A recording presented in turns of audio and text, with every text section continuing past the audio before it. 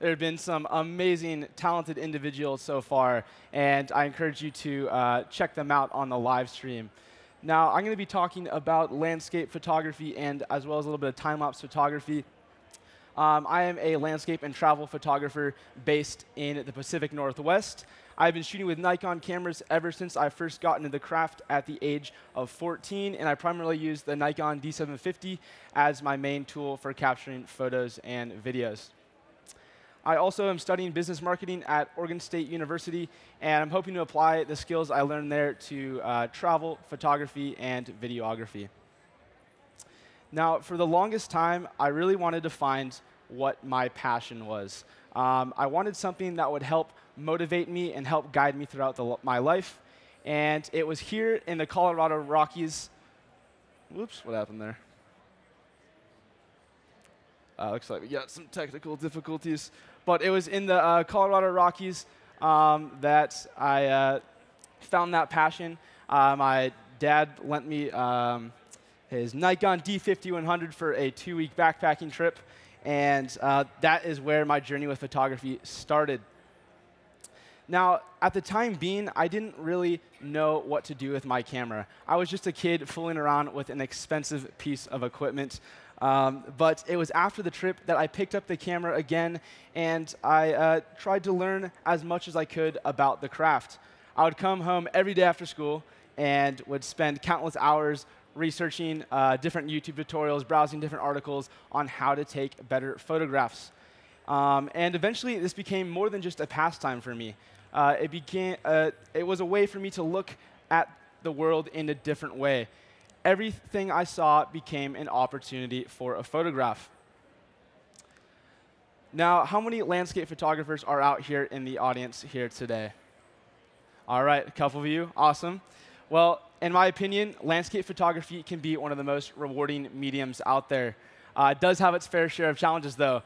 Legendary photographer, pioneer Ansel Adams said it best. Landscape photography is the supreme test of the photographer and often the supreme disappointment. Sleep deprivation, hiking with way too much gear, and the disappointment of coming home from shooting empty-handed are often struggles I have to overcome. But these challenges are kind of why I like landscape photography. It's really, the pros vastly outweigh the cons in my opinion, and it's the experiences that stick with me the most. It's really those brisk early mornings, those dark nights under the stars, or quiet hikes into the mountains that really stick with it the most. And I think a little discomfort goes a long way for the photographs and memories that will last a lifetime. Now, we think about landscape photography, what comes to mind?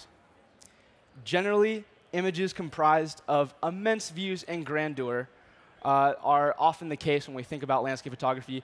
And that is true, like this image here taken in Yosemite National Park. But it can also be focusing on the much more intimate details in our landscape, such as this cluster of false hellebore in Mount Rainier National Park. So a little backstory behind this photo. A friend and I were up all night photographing stars in the park. And the next morning, we were walking down the trail, and we saw these cluster of plants really just pop out at us. So we got busy, got to work photographing the different angles and patterns that these plants made.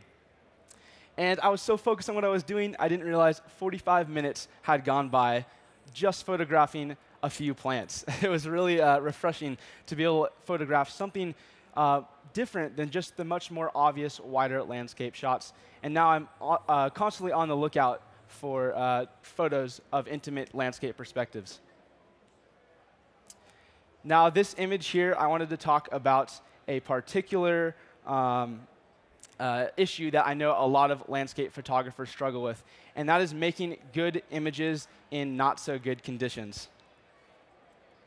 Now, this image here was taken in Cannon Beach, Oregon. The light was super harsh, very flat, and I tend to try to shoot my photos on days where the light is a little bit, the light is around sunset or sunrise when there's much more depth to the photos. And this was not really ideal. But I was in Cannon Beach for a limited amount of time, and I decided, hey, why not? Let me go out and try to shoot some photos on the beach, see what catches my eye. And what I noticed was there's this very unique haze on the horizon from the sea spray of crashing waves on the sea stacks. And I got extremely low for this perspective. I dropped to my stomach and began photographing this seagull as he made his way into the frame here. And in this sense, I really think landscape photography is really just the best way to find new perspectives and opens your minds to new views like this. Now, this is the phenomenon known as the Yosemite Firefall. I'm sure some of you have seen it. It's in Yosemite National Park. And during the 2-week window in February, the sun is in a perfect position to light up the waterfall, to almost make it appear as it's on fire. Now, there's a few things that really have to work well for this.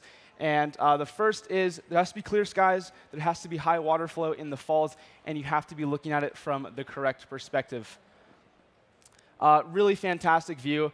Now, many photographers come here during this time of year, and rather than battle the crowds, I decided to take a lesser-known trail, went up to grab a fresh perspective above the valley, and watched as the sun began to set, the waterfall began its multicolored process. A light yellow to a dark orange to finally a deep red as the sun went down. Really incredible sight. Now, this image here is of the super blue blood moon. It's kind of a mouthful. But what the super blue blood moon is it's a lunar eclipse that coincides with a supermoon, which is when the moon is slightly bigger and brighter, and a blue moon, which is a second full moon in 1 month. Now, originally, I had plans to shoot this image on Mount Hood, and I was going to be lining up a skier silhouetted in front of the moon. And this would be done using a super telephoto lens, the Nikon 200 to 400 millimeter f4 with a 1.4 times teleconverter. Now, all was good to go up until the day before the shoot. And of course, what happens? Heavy clouds, snow, rain forecasted for the mountain, and the visibility was down to 0. And the shoot got canceled. But as bummed as I wasn't going to miss out on an opportunity of photographing this spectacular phenomenon. So I packed up my stuff and drove 5 hours down to the southern Oregon coast, where the visibility was predicted to be a little bit clearer. Now, this image here is comprised of 3 different images. So this perspective here is in Samuel H. Boardman State Park and overlooking Arch Rock. And for obvious reasons, it's called Arch Rock. And like I said, 3 images here. The first one was taken using the super telephoto lens. And I used that to get a very crisp, even picture of the blood moon. And then I switched over to the Nikon 14 to 24 millimeter 2.8 to capture 2 different exposures for the foreground.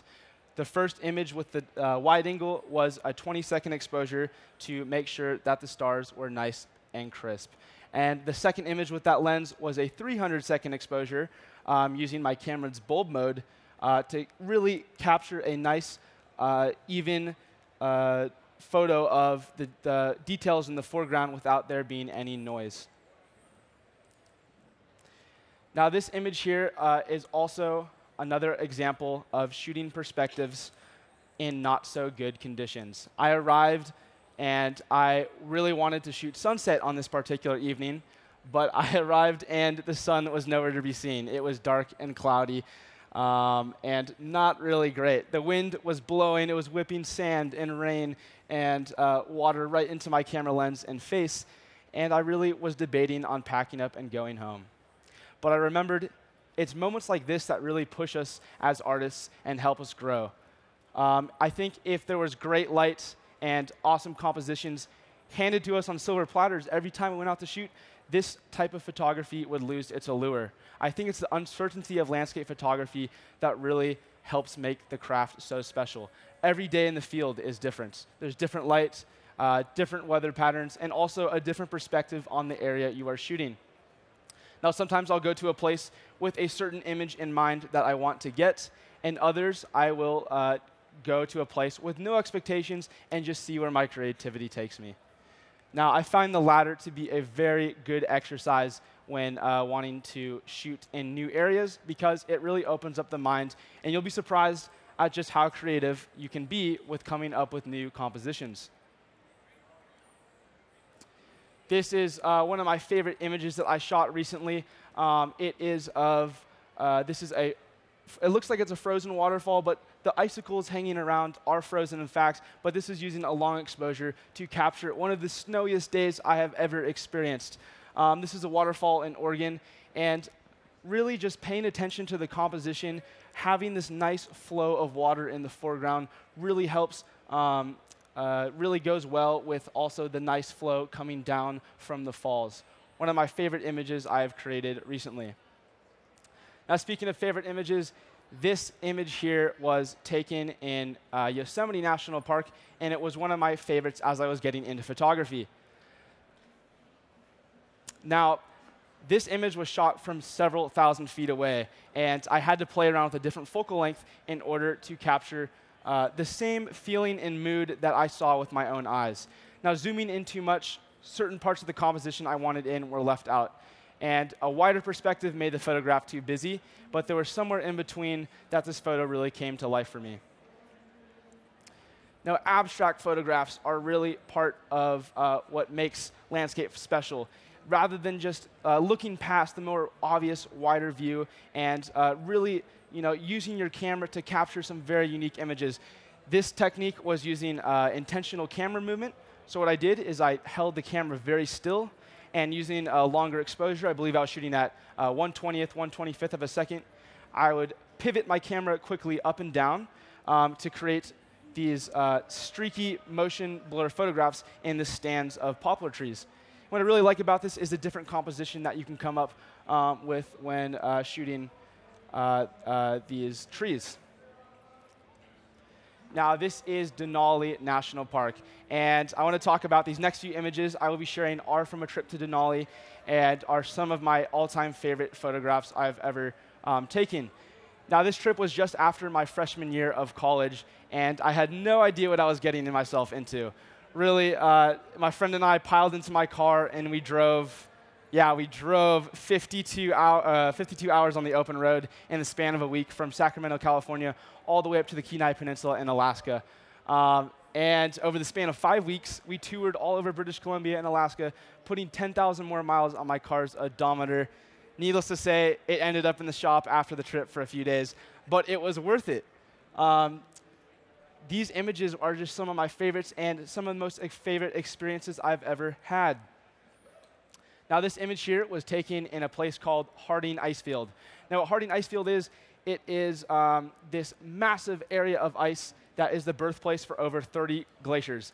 I want you to picture a glacier. Imagine how big one individual glacier is, and now imagine an area of ice that is the spawn for over 30 of those. This place is just huge. And because of that, I found it was a little bit tricky to capture just the scale of how big this landscape was. And I incorporated the human element to bring some of that scale back. Now, this is my buddy climbing up on a field of gravel and rock, and I really just enjoy how that brings some of the scale back into the photograph. Now, this is a photo of Lake Clark National Park. I knew I wanted to photograph bears, so what I did is I asked a local air service if I could fly out to Lake Clark National Park and Preserve, where there are a high number of bears at this time of year. I also learned that air travel is extremely important to many Alaskans. Over 70% of the state can only be accessed through the air, and about 1 out of every 100 Alaskan citizens actually has their pilot's license, which is very impressive. And so I thought it was cool to be able to capture a photo that's so special and important to the day-to-day life and culture of the people living there. Now, this was a photo I got of the bear on that same trip. There were about a half dozen bears in the area, and as soon as I stepped off the plane, not more than 5 minutes had gone by since this large female brown bear here came lumbering down the shoreline towards me. I used the Nikon D750 and 70 to 200 millimeter f2.8 to capture these photos. This is probably my favorite of the bunch. Now, Alaska is notorious for its size and grandeur, but I decided to focus on one day on photographing its smaller gems, which were coho salmon. Now, thousands of salmon make the long, strenuous journey from the sea to breed in upper reaches of the rivers in Alaska, and it was extraordinary to watch these fish jump incredible heights to overcome their obstacles. Now, for this photo, I set my camera up on a tripod, and before even taking an image, I spent a few minutes focusing on the river to see where these fish were jumping the most frequently. Once I found that spot, I used a telephoto lens and honed in on this composition here and patiently waited for a fish to jump into frame. Now, this was a very tedious process. In most of my images, the fish was either out of focus, out of frame, or sharp, but not in a place that was compositionally pleasing for me. So about 45 minutes and 1,000 images later, I finally grabbed 1 or 2 frames that I was happy with. So I was packing up my stuff, and it was dark at this time. Getting darker, the sun was getting lower in the sky, an overcast layer was forming in the sky, and I'm heading on the trail, and I hear the crunch of big, heavy footsteps in the underbrush in front of me. And I think, oh no, it's a bear. I instinctively reach for my canister of bear spray, thinking that a bear might be heading up the river for a late afternoon snack, and I did not want to be that snack. So I relaxed as I saw these two emerge from the trail bend, but only a little bit because a mother moose is still nothing to be messed with around her young. She was at least 7 feet tall, and she kept her eyes locked on me the entire time I was backtracking up the trail. And I didn't want her to feel threatened in any way, so I kind of backtracked up the trail and pulled my camera out and shot these images of these two as they were making their way towards the river. Now I wanted to move into aerial photography. I got the chance to take a scenic flight over Denali National Park, and a friend of mine once told me, you haven't really seen Alaska's landscapes until you view them from the air, and they were absolutely right. Getting this aerial perspective opened up a very fresh perspective of the landscapes below, and also another set of challenges to go along with it. Now, this photo here was taken as we were passing over these mountain peaks, and I looked out the window, I noticed this tiny red speck underneath me, and I realized that's a plane. And it turned out to be a plane of a competitor to the air service I was flying with. And the scale the plane brings to this photograph was just amazing. I think without the plane, it wouldn't be the same photograph. And it actually wasn't until I saw the plane with my own eyes that I realized how small I was compared to these massive peaks around me. And that feeling of smallness followed me around the entire trip through Alaska. Very humbling to be in these large-scale environments. Now, I love this image. This was taken on the way back from the Denali towards Talkeetna, which is where the Air Service is located. And the transitions in this image are very great, not only from light to dark, but this was taken in autumn, so we have the transition from summer in the foreground to winter in the background. And really enjoy the different elements that those two seasons have. And it really shows the different elevations that are in this photograph. Now, these last two images here were taken on a scenic flight, that same scenic flight through Alaska, and it shows Denali National Park. These two compositions were just shot within minutes and miles from each other. But you notice Denali has not changed its position at all, and that is because the peak is absolutely huge. It's so large that it creates its own weather systems. And on average, only 1 out of 3 park visitors gets to see the top of Denali due to how often it's covered in clouds. So I'd say we got pretty lucky on this flight. Now, this experience flying over these amazing plains was really just an incredible experience, still burned into the back of my mind today. And if you do ever get up to Alaska, I highly encourage contacting some of the local air services up there. There's plenty of them. And get up in the air, bring your camera, and just try to focus on having fun up there. So now I wanted to talk about time-lapse photography. Now, I got into time-lapse photography shortly after I discovered and picked up a camera. And for those that don't know, time-lapse is basically you're shooting a consecutive amount of images at a set interval. Later, you use these images and compile them together into a video, which captures objects and events that are normally seen in the span of minutes, hours, and days, and it transforms them into a video that shows time going by in just mere seconds.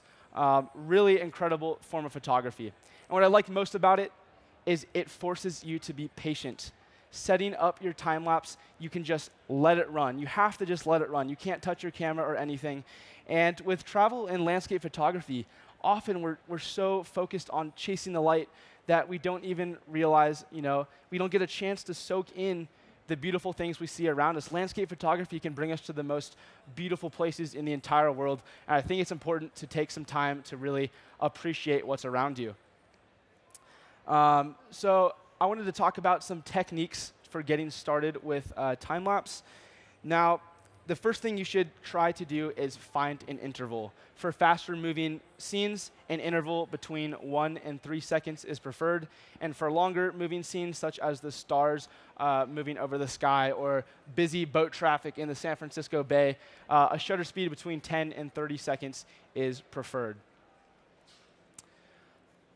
Now, what's really cool about most semi-pro Nikon cameras and professional Nikon cameras that sets them apart is the built-in interval timer shooting, which allows you to shoot a time-lapse in camera. So if you scroll all the way to the bottom of your shooting menu, you will find interval time shooting right above time-lapse photography function. Now, there's slightly two different functions. The time-lapse photography function is used to compile and shoot a time-lapse video right in camera, which is great for people who are just starting out in time-lapse because you don't have to worry about putting the video together in post-production. Now, the interval timer shooting is what I use the most often because it shoots that consecutive amount of images at a set interval and gives you much more control over shooting your final time-lapse video. Now, I believe we have time for this film I put out. This would be the last portion of my talk. So Denali is shot in the span of just 3 days in Denali National Park. It actually received a staff pick on Vimeo, which I was not expecting at all. But I used this time-lapse photography technique to put out this film. And without any further ado, please enjoy Denali.